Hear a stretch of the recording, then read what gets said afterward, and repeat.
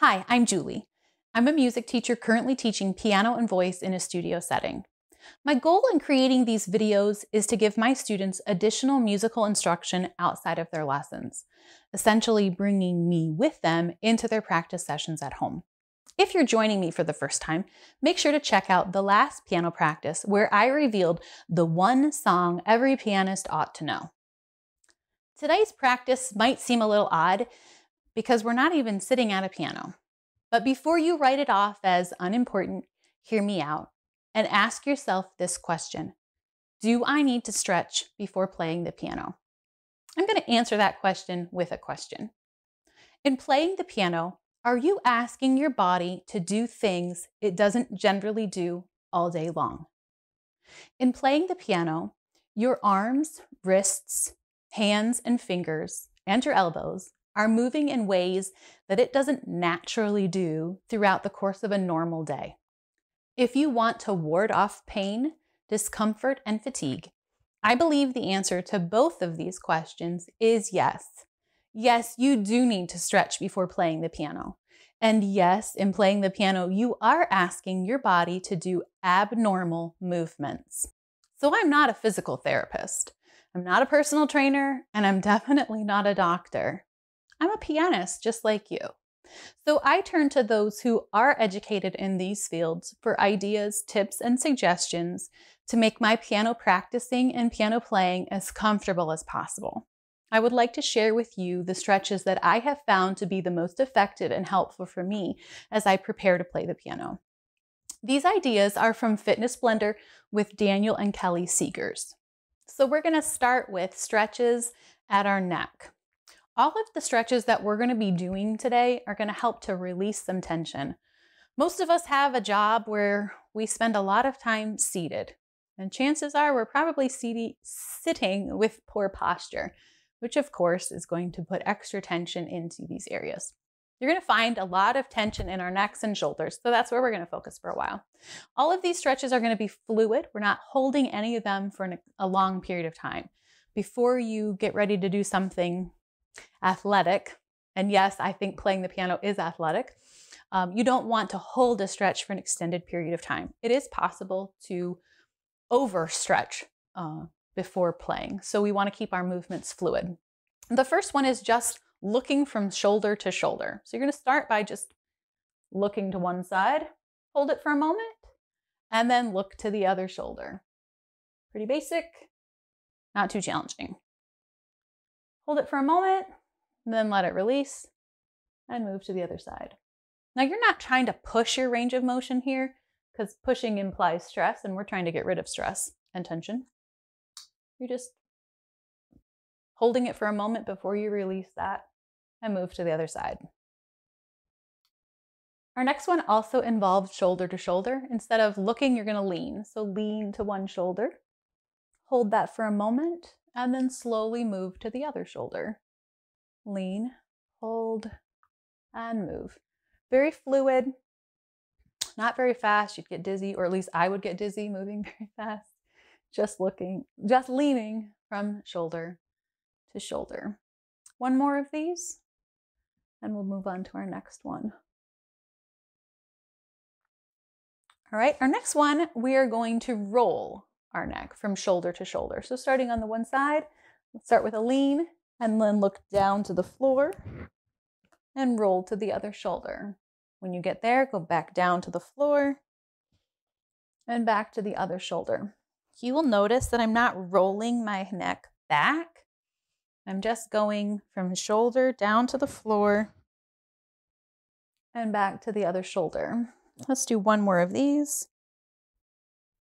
And bring your head back up. Okay, we've spent 3 stretches on our neck. Now we're going to actually move to our shoulders. Another place that we hold a lot of tension due to posture, due to sitting, due to looking at phones, working on computers, etc. all day would be our shoulders. So we're going to roll our shoulders. Start with your arms relaxed at your sides, and you're going to bring your shoulders up to your ears, push them back behind you, and back down. And then do it again, drawing very large circles with your shoulders. You might feel some popping in your shoulders with this movement, as long as there's no pain or discomfort associated with those pops, you're probably good to go. And let's do a couple more of these, and then we're going to switch directions and roll our shoulders forward. So switch directions, back behind you, up toward your ears, and in front of you. Just drawing giant circles as far as your range of motion allows you to. All right, let's move this movement bigger, and we're going to incorporate our arms into the movement. So let's start by drawing a big circle with our arm, just one at a time. A nice big circle. You're not going for speed here. You're just going for range of motion and movement. Let's do one more with just this arm and switch to the other side. Switch arms. While you do this, you're keeping your hips facing forward. You're not moving to the side because that does not give you extra range of motion. That just changes your movement. All right, and then let's go back to the arm we started on and move our movement backward behind you, drawing giant circles with your arms, arm behind you, and switch to this arm behind you. Large fluid movements. Okay, let's put both of them together, both behind you and one in front of you. Fabulous. All right, let's move to our chest and upper back. We're going to do a stretch that's going to stretch out our back, and then the exact opposite to stretch out our chest. So we're going to lean forward. You're kind of like creating, you're concaving your chest basically and pulling forward. Just a slight pull. You should feel it opening and stretching your back, and then go the opposite direction, sticking your chest out. You can even flex your wrists back behind you, and then back to the front, and then back behind you.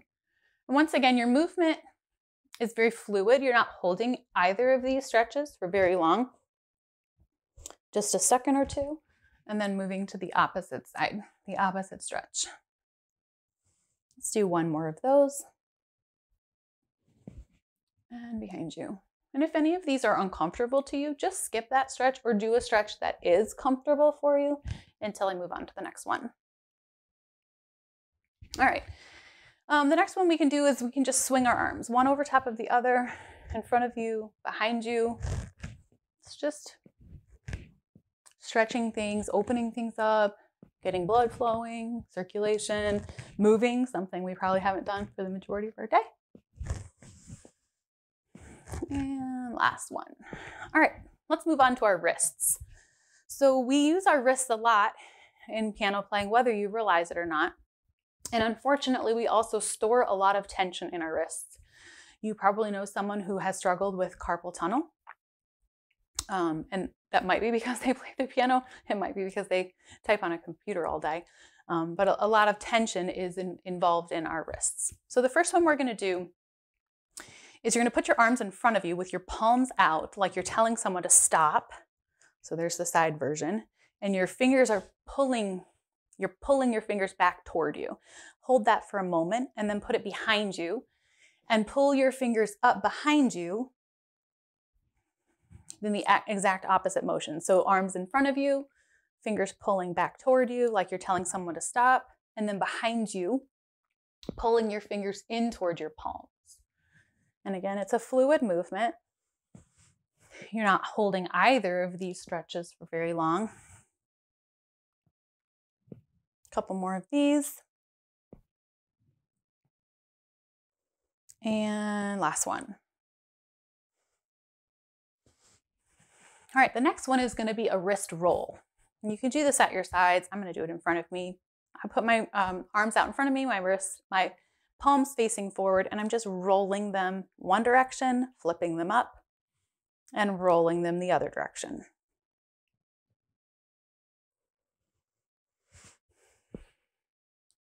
And again, you're not doing anything that makes you feel pain or discomfort because that's not our purpose in stretching. Our purpose is relieving tension, preparing and waking up our muscles to do work.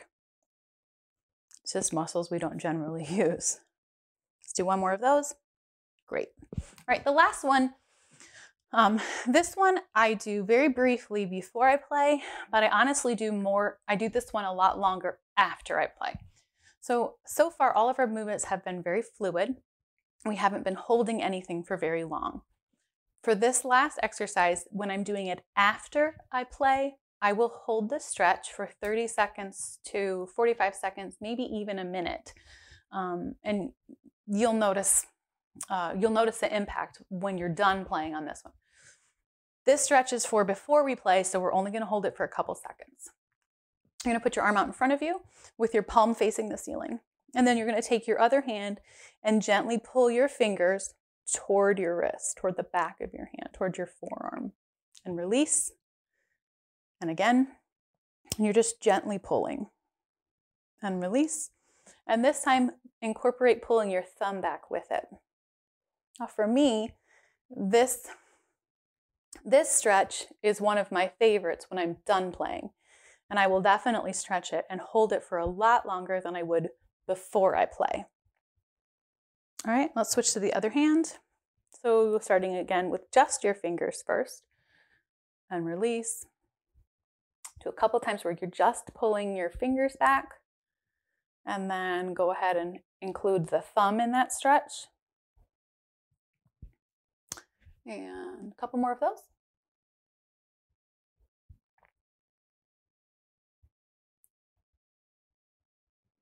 Now we're going to do the exact opposite movement to it. Instead of pulling it this way, we're pulling them this way. So my palm is facing the ground and my wrist is pulled forward. And again, only hold it for a couple seconds before releasing it. A couple seconds. And release. And switch arms, hands, wrists, whatever, sides. Other side, a couple seconds and release. And a couple seconds and release. And one more. And there you have it. So we spent a little time on our neck.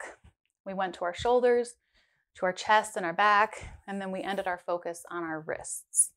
Now you're ready to run a 5K on the piano or do a hand-in exercise. So remember why you're doing this. Because you love playing the piano. Incorporate this quick stretching routine into your piano practice so you can continue to love playing the piano for years to come. Oh, and by the way, these stretches aren't just good for playing the piano.